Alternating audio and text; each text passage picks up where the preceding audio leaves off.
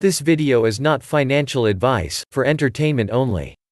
XPeng Motors NYSE, XPEV has set up a supercharging station in the parking lot of Guangzhou Baiyun International Airport, becoming the first EV startup in China to set up a supercharging station at an airport pickup point.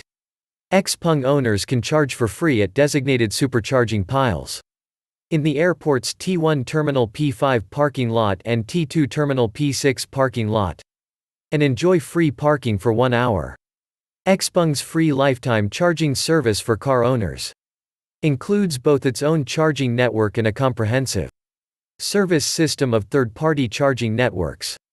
XPeng car owners can enjoy the free lifetime charging service provided by XPeng Supercharging at the stations of selected third-party charging network operators such as Neo Power, State Grid, Southern Power Grid, Teld, Star Charging, and Little Orange Charging.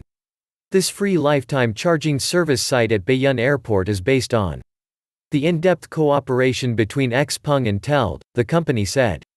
Baiyun Airport is one of the 3 major aviation hubs in China, and one of the top 50 major airports in the world, with passenger throughput exceeding 70 million in 2019.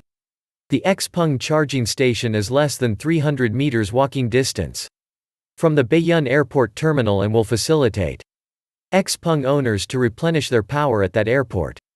As of today, XPeng Supercharging has achieved lifetime free charging service in 66 cities and 550 stations. This is my analysis for XPeng today. Please subscribe below in order to receive my daily analysis and findings. Thanks for watching.